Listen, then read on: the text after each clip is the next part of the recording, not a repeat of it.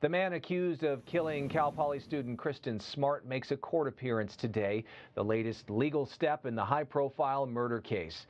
News Channel 12's Dave Alley is live in San Luis Obispo with an update. Dave.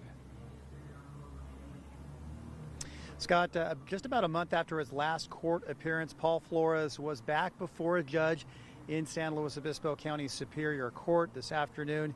A preliminary hearing was held here for Paul Flores along with his father, Ruben Flores. Once again, the two defendants were not physically in the courtroom, both appearing virtually as they have done in all of their previous court appearances. Paul Flores was at the San Luis Obispo County Jail where he's been since his arrest on April 13th. Flores has been in custody at the jail after his request for bail was denied by Judge Craig Van Ruyen last month.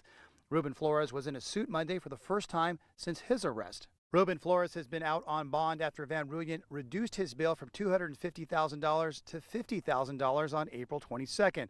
Monday's hearing was very brief, lasting just over 3 minutes from start to finish. The preliminary was held to firm up the next important dates in this high-profile case. A second preliminary hearing is scheduled for June 21st, while the preliminary hearing is now on the calendar for July 6th.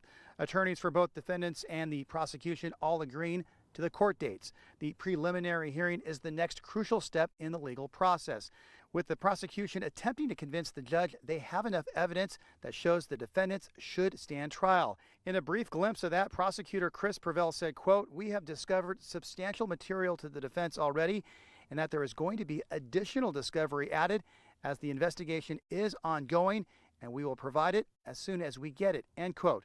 Robert Sanger, attorney for Paul Flores, quickly responded, quote, "And we will look forward to receiving it," end quote. Pervell has indicated the preliminary hearing will last 12 full days as the prosecution presents testimony and evidence. Judge Van Ruyen said he will be out of town in late July, so the preliminary hearing would be paused and delayed if it went longer than expected.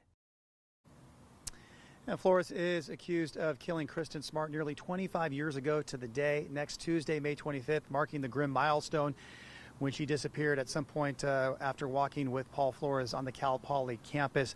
Paul Flores is the last known person to see her alive. He has been charged with first-degree murder. His father charged as an accessory to the crime. Both men have pleaded not guilty. Reporting live in San Luis Obispo, Dave Alley, News Channel 12.